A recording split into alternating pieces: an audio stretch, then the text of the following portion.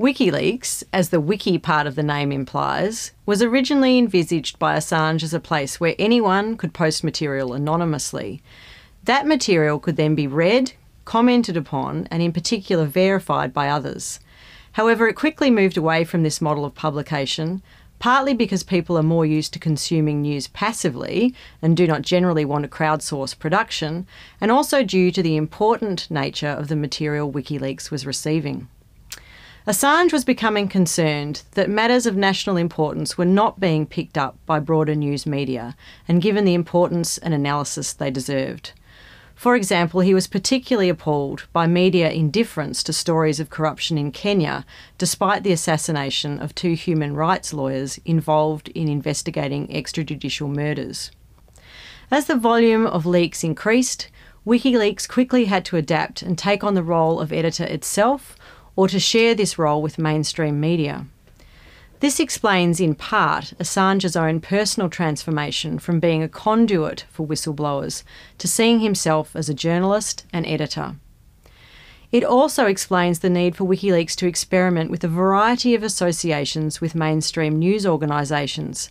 These relationships have resulted in major changes to whistleblowing and media laws in a variety of jurisdictions, many of which have made it harder for journalists to rely upon whistleblowing sources. The relationship between journalist and whistleblower source is becoming more complex in the internet era. The release of documents by WikiLeaks commenced in December 2006 with the publication of a letter relating to the Islamic government of Somalia. This was followed in 2007 with the publication of the Guantanamo Bay Manual, which covered the treatment and management of detainees, detailing matters of psychological torture and interrogation techniques. In January 2008, WikiLeaks published hundreds of documents relating to massive tax evasion facilitated through the Swiss bank Julius Baer. This publication provoked legal action from the bank, including a temporary injunction granted against WikiLeaks in a California court, as well as generating a huge amount of publicity for the nascent whistleblower site. The bank subsequently dropped further legal action when the injunction was lifted. 2008 also saw the publication of Scientology handbooks, American fraternity handbooks, Vice Presidential candidate Sarah Palin's emails, and the membership list of the British National Party. 2009 witnessed the publication of a number of reports and messages, including the pager messages from 9/11. Following a period offline in late 2009, when it was shut down by an injunction against Dynadot, who directed the wikileaks.org domain to the European servers of WikiLeaks, 2010 was to witness a series of major publications, including the video Collateral Murder. Unlike the rest of WikiLeaks releases to that time, Collateral Murder represented the first attempt by WikiLeaks to produce a major independent journalistic piece. This 17-minute video is an edited version of 39 minutes of footage filmed from the cockpit of a US Army Apache helicopter in Iraq. It shows a group of Iraqis talking with 2 Reuters employees, and then the helicopter opens fire on the group, killing several people, including the Reuters employees. An Iraqi man taking his children to school is also shot and killed when he stops to render assistance. The emotional and inflammatory nature of this video attracted a great deal of press and public attention and represented a new development for WikiLeaks as a content provider. The Afghanistan war logs were released in July 2010, with the Iraq war logs following in October 2010 and the US Embassy diplomatic cables in November.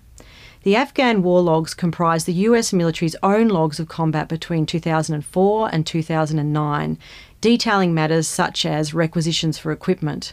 The Iraqi logs detailed field reports from the Iraq conflict, including details of civilian casualties and reports of torture by the Iraqi military and police. These publications clearly attracted the ire of the US government, which felt that it was being targeted by WikiLeaks. Initially having disregarded the online platform, the publication of the embassy cables appears to have been the final straw in the tolerance of the US government, which commenced a multi-pronged attack on WikiLeaks, Assange, and others associated with the platform.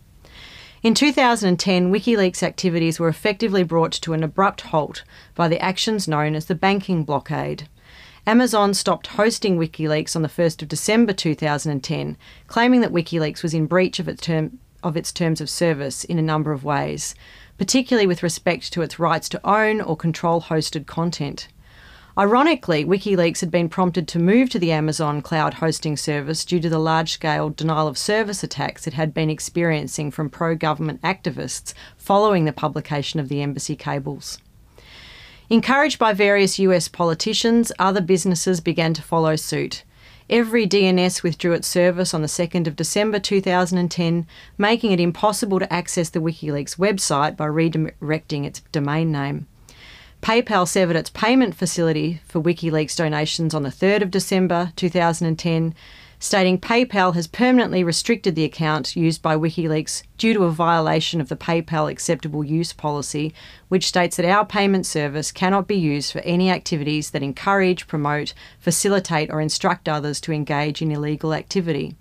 We've notified the account holder of this action. This position was reviewed and reinforced in a statement from PayPal's General Counsel on 7 December 2010. Also on 7 December 2010, Visa and MasterCard stopped processing payments to WikiLeaks. MasterCard spokesperson told CNET, MasterCard rules prohibit customers from directly or indirectly engaging in or facilitating any action that is illegal. Visa Europe justified its suspension of service on the grounds that it was investigating whether WikiLeaks contravened any Visa operating rules. The Bank of America discontinued its service to WikiLeaks on the 18th of December, stating that it was acting upon reasonable belief that WikiLeaks may be engaged in activities that are, amongst other things, inconsistent with our internal policies for processing payments. Apple removed the WikiLeaks app, not actually provided by WikiLeaks, from its App Store on the 20th of December 2010 on the grounds that the app violated the developer guidelines. Western Union placed WikiLeaks on its interdiction list on the 21st of December. WikiLeaks became effectively cut off from its key funding sources and was characterised as an outlaw institution. All of these actions were based on the service provider's claim that WikiLeaks had violated the terms of service, such as the PayPal example. WikiLeaks has stated that the banking blockade effectively starved it of income, 95% of its revenue, costing it tens of millions of pounds, and this led in 2011 to WikiLeaks suspending its publishing operations. Whilst WikiLeaks was able to restore service and resist all of these attempts to characterise its platform as unlawful, the damage had been done. It took several months to restore the platform and continue its work. Despite this, WikiLeaks continues to function as a whistleblowing platform and news organisation. Like Anonymous, another entity we will discuss this week, WikiLeaks is a true creation of the internet. It challenges government and traditional media models alike, providing a platform for large-scale digital dissemination of leaks. Its underpinning philosophy is of openness and freedom of information, and yet Assange is also an advocate for personal privacy. In the next module, we will consider how these concepts are reconciled in Assange's vision of the internet.